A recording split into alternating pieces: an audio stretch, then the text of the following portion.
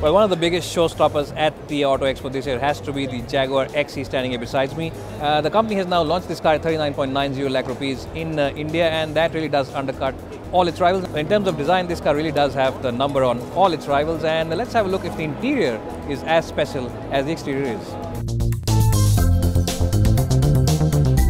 Well, here I'm inside the cabin of the new Jaguar XE, and as you can see, it's a very sporty place to be in, and the quality of materials is absolutely first rate and definitely ahead of most of its rivals. And even the lower end of the dashboard, the places where most other rivals do skimp on quality, while Jaguar haven't done that, this car really is very well built and uses the best materials inside this cabin.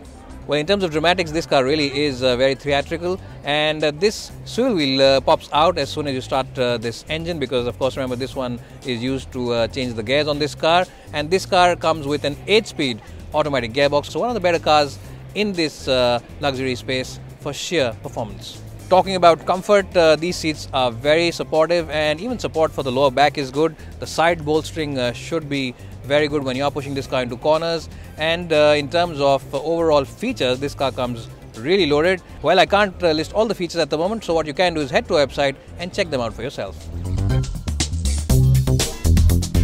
Well, here I'm in the back seat of the new Jaguar XE, and as you can see, headroom is pretty decent. What Jaguar have done is a very smart thing. They have scooped out the roof over here, so even taller passengers should not have a problem sitting in the back seat over here.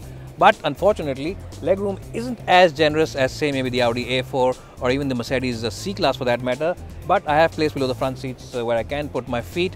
It's a wide car at the back, so sitting three should not be a big issue. But that said, there is a big hump in the middle, so whoever is sitting here will have to struggle for legroom.